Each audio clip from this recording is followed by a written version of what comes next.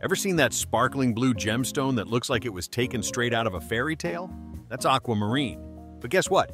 This gem didn't just pop up out of a Disney movie. It took millions of years, a lot of heat, and the right blend of minerals to produce that stunning blue-green color. So, how does the formation process take place?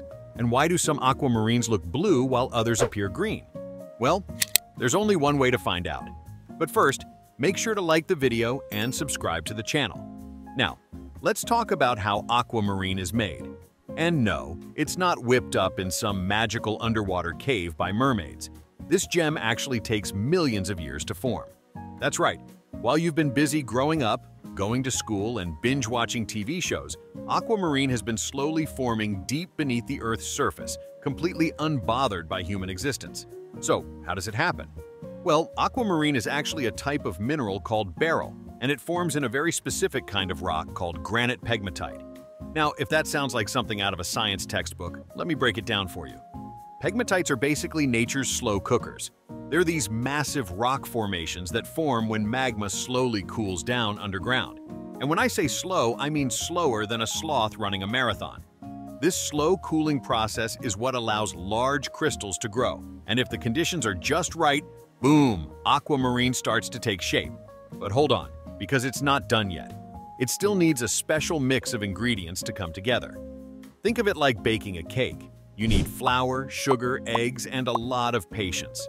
In this case, the main ingredients are beryllium, aluminum, silicon, and oxygen. But the magic happens when iron sneaks into the mix. You see, without iron, beryl would just be a boring, colorless crystal. But when iron gets involved, it tints the gem with that gorgeous blue-green color we all love. In fact, the more iron present, the deeper the color. Now, once these crystals have formed, they don't just stay buried forever.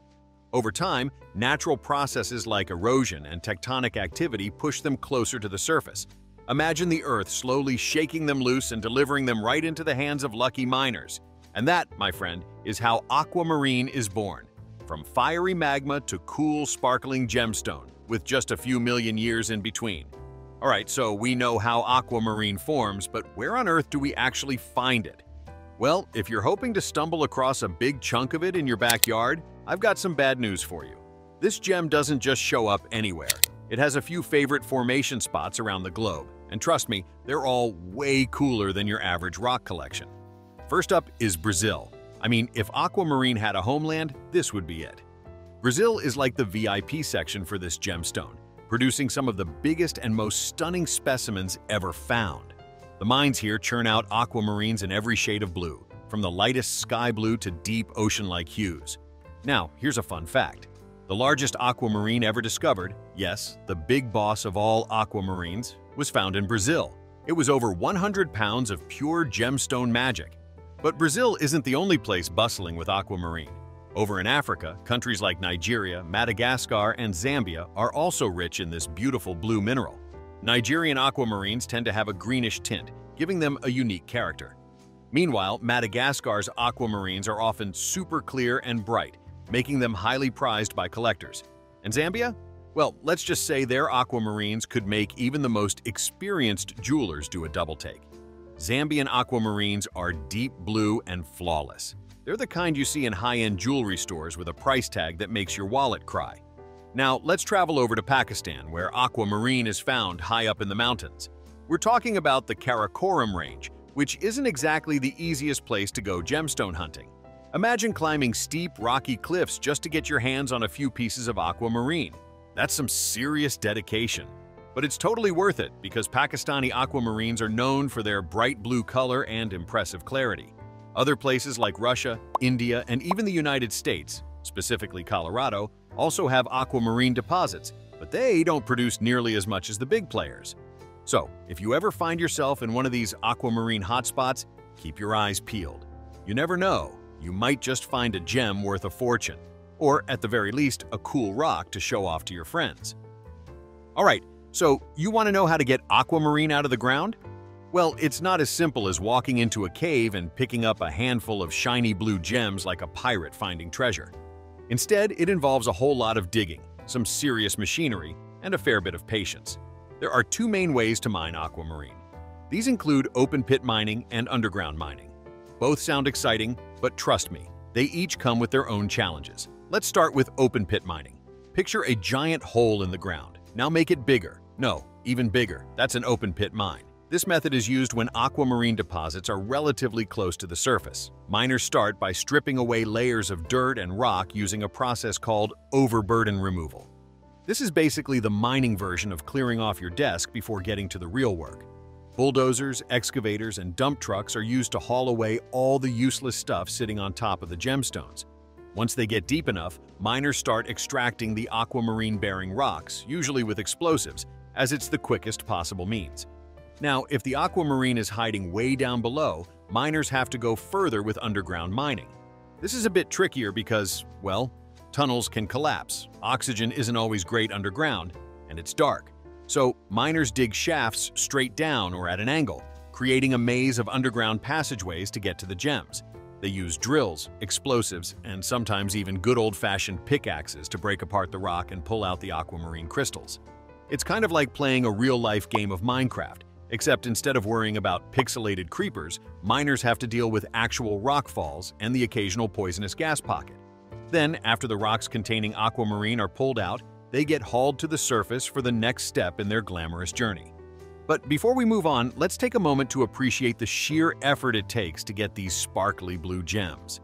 Next time you see an aquamarine necklace, just remember that a group of hardworking miners had to blast through solid rock and crawl through a tunnel to get that gem.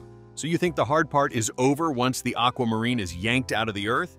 Well, not even close, because now comes the real deal, and that's turning those rough, unpolished stones into the dazzling, sparkling gemstones people are willing to drop serious cash on. This transformation involves a lot of steps, a lot of skill, and a whole lot of patience. This stage is called gem processing, where science meets artistry. So when aquamarine is freshly mined, it's usually stuck inside chunks of rock. And unless you're planning on wearing a 10-pound rock on a chain around your neck, something needs to be done about that. The rocks go through a series of crushers, which break them down into smaller and smaller pieces. This step is all about precision. Too much force, and you end up with a pile of aquamarine dust. Too little, and you're left with a giant rock that still needs breaking. It's a fine balance, and only experienced miners know just how to hit it right. Once the aquamarine crystals are freed from their rocky prisons, they go through sorting, as not all aquamarine is created equal. Some pieces have that perfect ocean blue color, while others are cloudy, greenish, or have visible cracks. The best quality gems get set aside for high-end jewelry, while the not-so-pretty ones may be used for smaller stones, decorative pieces, or even crushed into mineral powder. Yes, even gemstones have a beauty ranking system. Harsh, right? Now comes the part where the real artistry begins, which is cutting and polishing. This is where lapidaries, the skilled craftspeople who cut and shape gemstones, work their magic.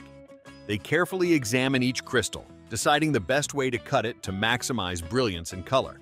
You see, aquamarine has a special property called pleochroism, which means it can look different shades of blue depending on the angle. A good gem cutter knows exactly how to position the stone to bring out the best color. It's kind of like knowing how to take the perfect selfie, except with way more science and expensive equipment. After the stone is cut into its desired shape, it goes through a series of polishing steps using finer and finer abrasives until it shines like a dream. This is the moment when the once rough, dull stone transforms into the sparkling, luxurious gem we all know and love. Finally, the finished aquamarine is ready to be set into jewelry, where it will live out the rest of its days making someone look extra fancy.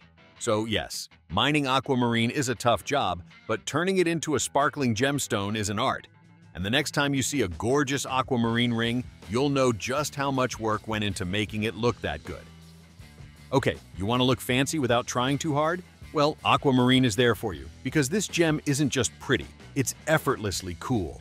You'll find it in rings that make your fingers look extra elegant, necklaces that scream, "I have good taste," earrings that sparkle just right, and bracelets that tie it all together.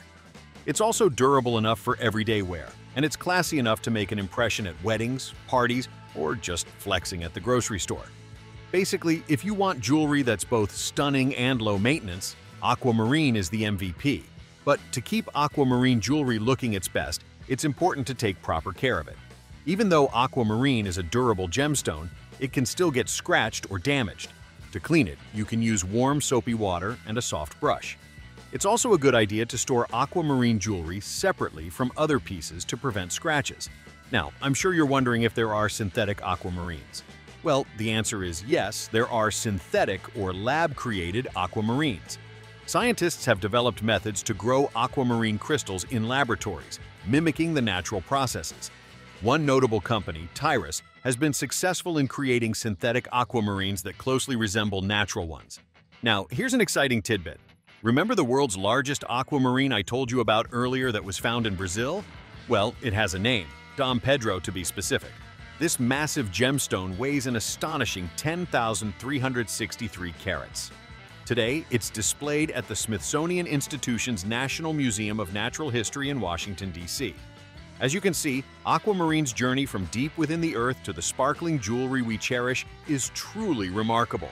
From its formation over millions of years to the skilled hands that mine and craft it, each step adds to the gemstone's allure. So, which shade of aquamarine is your favorite? Blue or green? Head to the comments and let us know your thoughts. And if you would like to learn more about how gems are formed or how things are made from start to finish, subscribe to our channel and we'll see you in the next one.